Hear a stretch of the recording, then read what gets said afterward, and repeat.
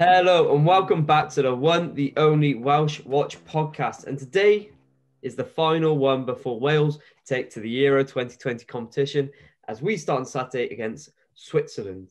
Bearing in mind, we're going to be looking at all 11 players that we would play for Saturday's game and start. I speak to a Switzerland fan as we don't know much about the Swiss team. And we also make our predictions for Saturday's game. I'm your host, Ben Thomas. As always, I'm joined with Ben. Hello. Oh, look at that wave. What a handsome man. And I'm joined by the flexer himself, Lee. Hello. Oh, leaning with the AirPods. Let's get straight onto the episode. You can keep that in if you want, I don't mind. Right. Right, so ahead of Saturday, we've all made our individual teams to who we want to start. First of all, let's go straight to Ben Evans. Talk me through your starting 11 for the Switzerland game on Saturday. Okay, so I based on what I've seen, not just from my team, I've seen a lot on Twitter as well. It seems like everyone's front three is the same. It seems like a lot of people are the same midfield as well. So it's mainly the defense and the goalkeeper that we seem to have differences in. So I'm going Hennessy in goal. And the reason I'm not putting Danny Ward in is because in my head, I don't understand. Like, Hennessy's our number one keeper. That's what everyone sees him as. Like, he's been that for a long time. I don't think he's done anything to warrant him being dropped. If anything, he's not done anything wrong. And in fact, he's had some really if you remember that Hungary game that got us into the Euros, he was ridiculously good that game. And I'm always thinking of stuff like that. So I keep Hennessy in for that one, despite Ward's great performances. And say Ward does come in, I won't be disappointed either. But I'd go Hennessy in goal. And then obviously there's Nico, there's Connor Roberts, but I'm starting Nico at right back. I think just in a Wales shirt, he just seems to perform at his best. So I'm going Nico at right back. And obviously Ben Davies played centre back against Albania the other day, but I'm playing him at left back. And then my two centre backs, I'm going Joe Rodon. And I could be swayed a different way, but I'm putting Meffam in centre back as well. So that's my defence. But I think the midfield and the attack is very similar. So it's Allen, Ampadu, Ramsey in that kind of cam position, and number 10, I suppose, maybe a bit forward. Dan James and Gareth Bale on the wings, and then Kiefer Moore up front. I don't really need to say much more about the attack. No, I think our midfield and attack are basically very similar. I know I've made one change, but I want to ask you about your centre-back, though, Chris Meffam. What's made you go with Meffam over Cabango, maybe even Ben Davies in the middle? Did you look at the game the other day against Albania and think, you know what, he deserves that? Or that's come into account. I think I thought defensively we weren't great against Albania, not at all. And I think it was me. Rodon's the one who he's kind of our anchor. He's really good at controlling the defense and making sure everyone's playing at their best. So I think with Rodon that was a bit different. But I don't think Meffam's had the best games of his life in the past few weeks. But I think he's preferred at Wales. Him and Rodon were always seen as the defensive partnership we were going to see at the Euros anyway. So for me, I still keep him in there. I think he's got that experience over a lot of the other boys who could have come in, like Cabango, who's had a really good season with Swansea. And I'm sure one of you would have concluded him. But I think Meffam, just with the experience and I think, the coaching staff clearly like him. So yeah, I agree with them. I keep Meffam in there.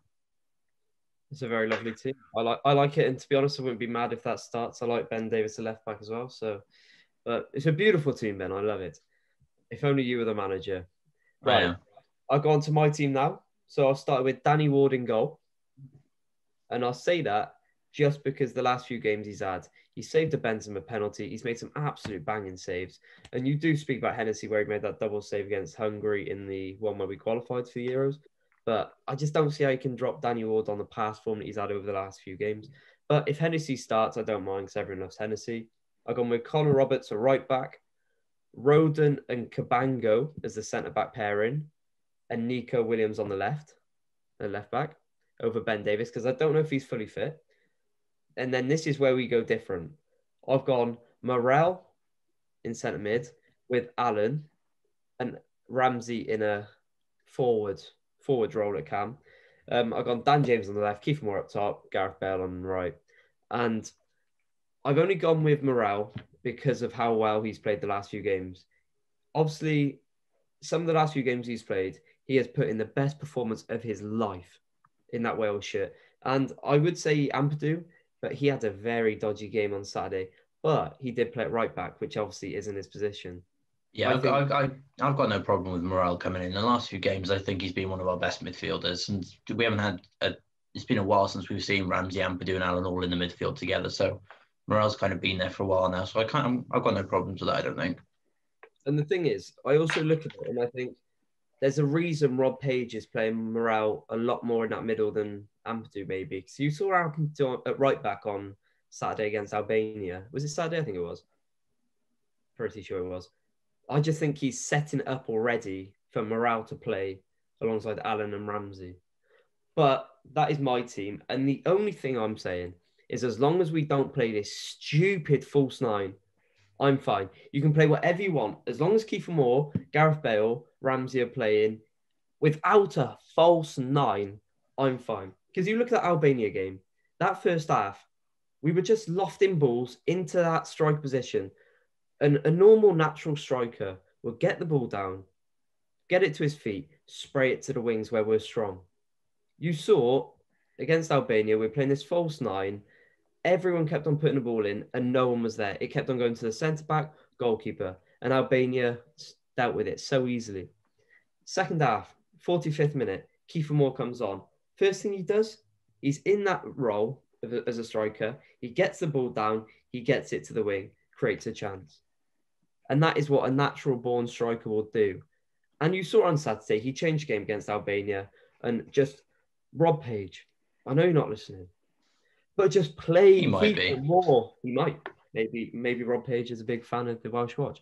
But just play Kiefer Moore without that false nine, because the false nine with our players, with our system, doesn't work. Anyway, that is my team. That is my team. Just do not play false nine. Lee, talk me through your team.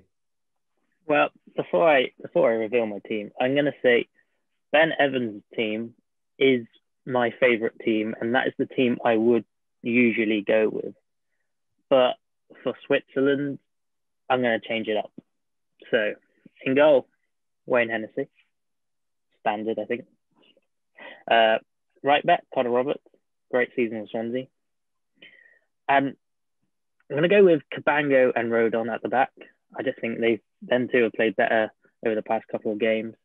And I could argue Metham should be there, but I'm just going to go with Cabango. Left back's interesting. I've gone with Nico Williams. As I said, I would normally select Ben Davis at left back, but like you said, Ben, I'm not 100% sure on his fitness. And I know Nico's played the last two games, and I know he's played at left back, so I'd play him against Switzerland. My midfield three, Ampadu as the holding player. I know he's played for Sheffield United and they've had a terrible season, but I still think he's the best player in that position. And then with this against Switzerland, I think this is the key game to attack. If we want to win this game, we have to attack. So I'm going to go with Ramsey and Wilson just in front of Ampadu. I think Wilson's got creativity there. Ramsey, we all know what Ramsey's got. And then your standard front three, James, Moore, and Bale. So, straight away, Wilson over Joe Allen. So you're going to go more attacking than more defensive. Why would you go with Harry Wilson? Is it just for the creativity or? Yes. When you look at the group, we've got Italy and Turkey. I think in our predictions, well, I know Ben rated Turkey really well. And I think this is the game where we have to attack. And if we're going to get 3 points, this is the game to do it. I love Allen, and any other game he'd start. But I think right now, Wilson's probably best. He's had a good season with Cardiff. He's played near up top as well, so he could link up really well with Kiefer Moore. So I think that's how we should go into that game. Let's go in positive as well. Why not? It's very interesting. I'm not going to lie to you, but those are our 11s who we would play on Saturday. What we're going to do is we're going to put them on Twitter in a moment, and we're going to see who the fans prefer. Will they like mine? Will they like Ben's with Hennessy, with Metham? Or will they like Lee's with Harry Wilson? We will see.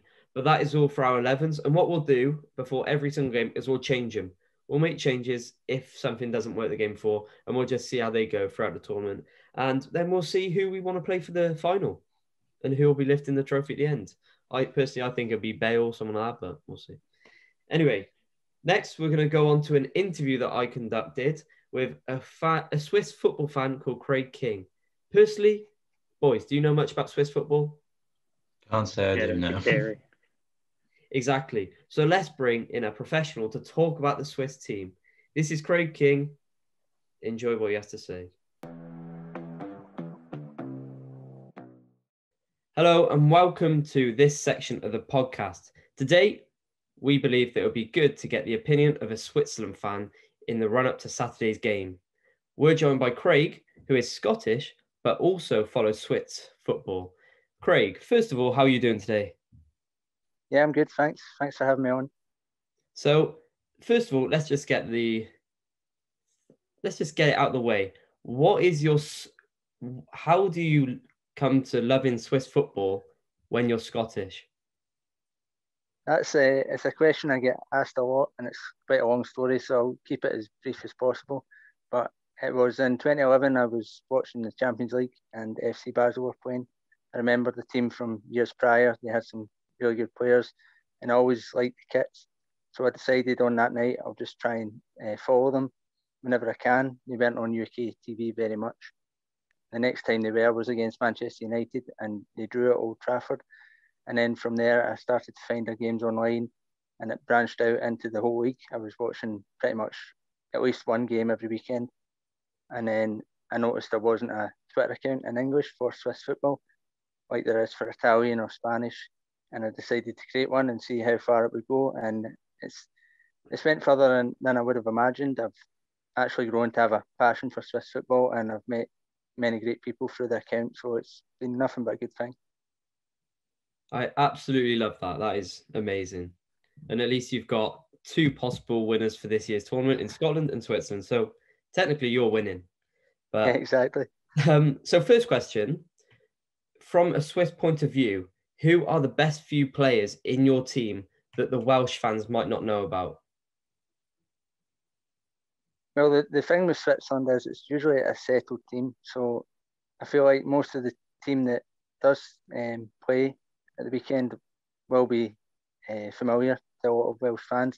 There are a few players on the bench, such as Ruben Vargas, who plays for Augsburg in the Bundesliga. He's kind of on the fringes. He's a player more for the future. But with Renato Steffen injured just before the tournament, he'll probably get some more game time now, mostly as a substitute. You've also got Jordan Latomba, the wing back. He plays for Nice in France. Again, he probably won't get that much game time, but he could come off the bench. Apart from that, you've got your normal players that, of course, you know about, like Xhaka, Shaqiri, Jan Sommer. We've also got Sylvain Widmer, who plays for Basel. He's had a good season. Basel haven't had a particularly good season, but he's been one of the better players. And then Haris Seferovic is the one that normally leads the line for Switzerland. He plays for Benfica now, and he's improved his game a lot too. Lovely. It sounds like a very talented team. I'm not going to lie. I'm quite scared for Saturday. But when you look at the Wales team, where can Switzerland get the better of Wales? And how can Switzerland really overpower Wales in order to win the 3 points on Saturday?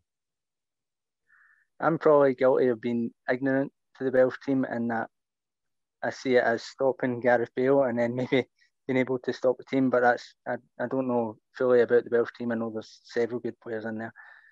But in this group is kind of ideal for Switzerland because everyone seems evenly matched.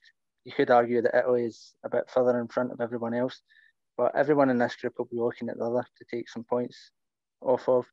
So Switzerland can play in a normal 3-4-1-2 formation. I think that's how they'll line up, and they'll like to control the ball, and they'll invite Wales onto them and try and hit them that way.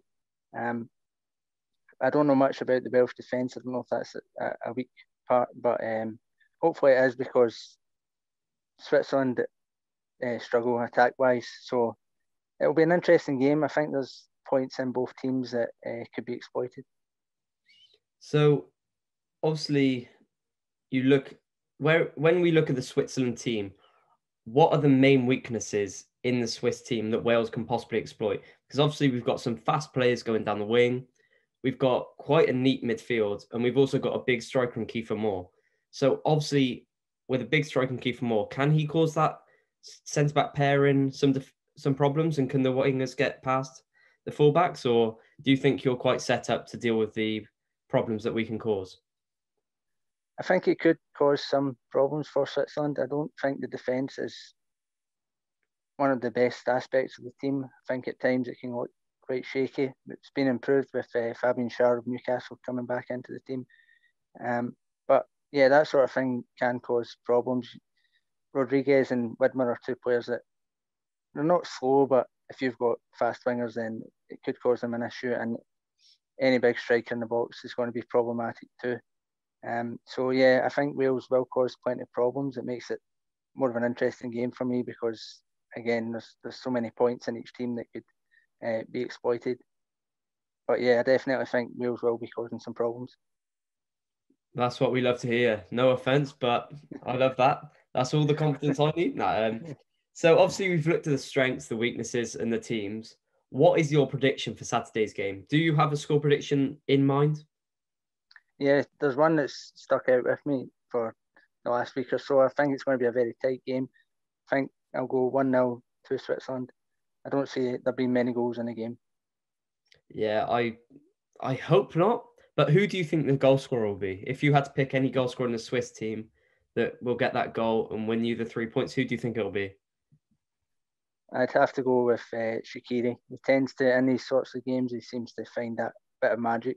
And we've got Seferovic up front, but he can't really be relied upon. So I would have to go for Shaqiri. When in doubt, go for Shaqiri. A Shaqiri 30-yard screamer, as I've seen many times. Yes, Alex, I'll take that. Hopefully we can stop him and get the midfield tight to him as soon as possible because he is dangerous. But last question. When you look at the whole Euro 2020 campaign coming up, how far do you think this Swiss team can go? Do you think they'll be knocked out in the group stages, round 16, quarterfinals, semis, and so on? How do you think you're going to do this tournament? Well, for the last 3 or 4 tournaments now, I've always went into the tournaments just hoping that the team didn't let themselves down. I think it's got so much potential. And on their day, they can match up to anyone. I think they've shown that in the past. They drew with Brazil in 2018. They beat Belgium 5-2 in the Nations League. So they've definitely got the potential. But the last 3 tournaments, they've reached the last 16, and that's the furthest they've went. So I think now there's an expectation and hope that they can now move on to the quarter-final. The problem with that is, of course, it's probably the hardest group that they've had in the last 3 tournaments. So in my head, I've had them as quarter-finalists, but I've also had them as bottom of the group after a disappointing tournament.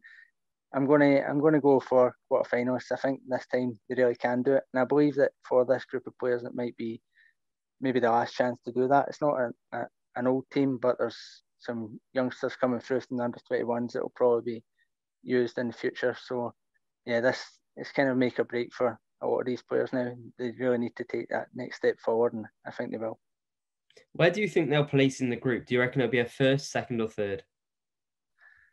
Again, I've went back and forth between top in the group and everything else, but I'll go with second.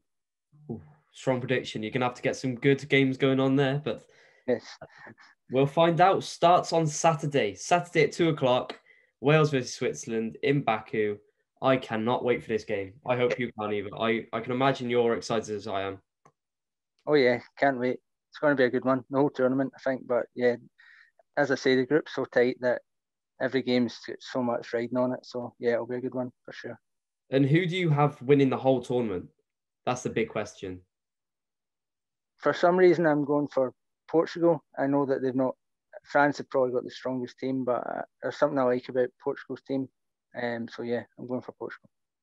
I would either go with France or Portugal, so I'm completely in agreement with you. But Craig, thank you very much for joining the Welsh Watch podcast today. I hope you enjoyed. And if you want to check any of Craig's social media, we'll have it on the screen here. So go and give him a follow. But thank you very much for joining us, Craig.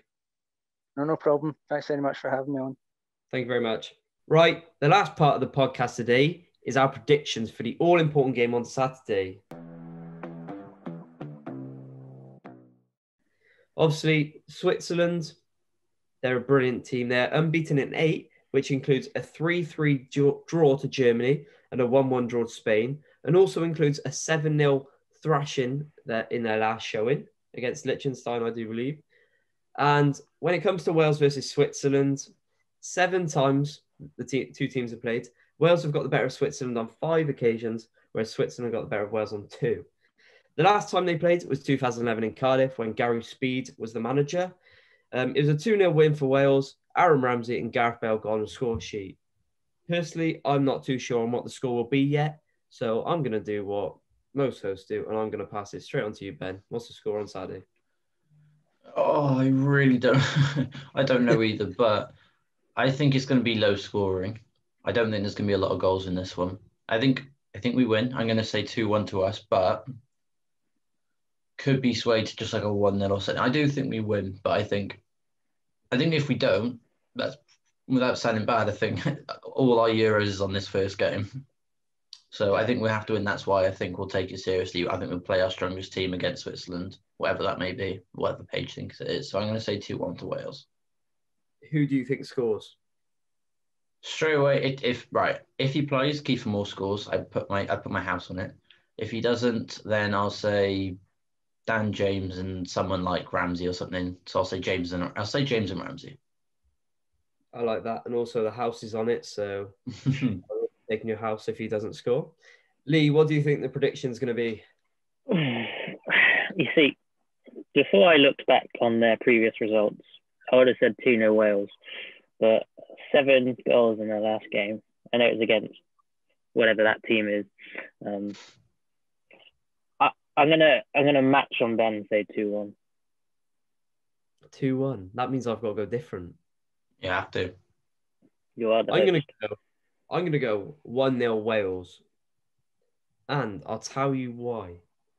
Craig, in his interview, he said that Switzerland aren't great going forward, and you look at our defence, we're solid.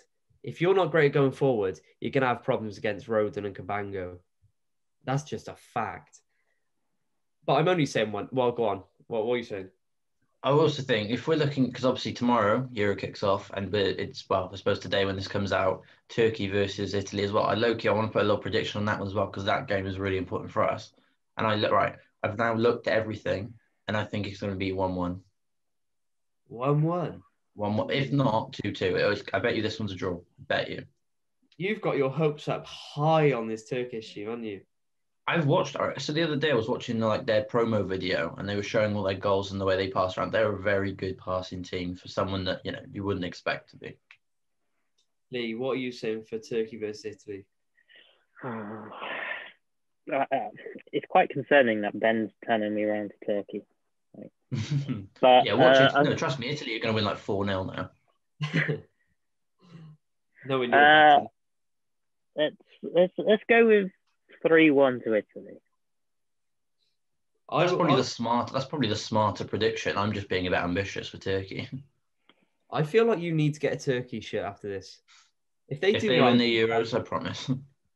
There we are. We video first. If they win the Euros, you've got to get some shares in some Turkish team. I'll get a Turkish shirt with Laporte on the back. Oh, you're gonna have to. That man's changing nations like it's no one's business.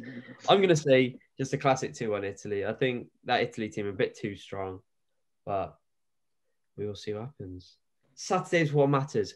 Walkabout in Cardiff is going to go nuts when we score. The Jaegers are going to be over the shoulders. The dark fruits from Ben is going to be in someone else's face. It's going to be beautiful. Saturday at Walkabout is where it's going to be. And then out after when we win our first game in the Euros.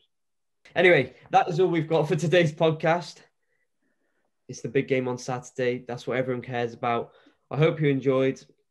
I was Ben Thomas, Ben Evans, Lee Clough. Say your goodbyes, boys. Goodbye. Bye-bye.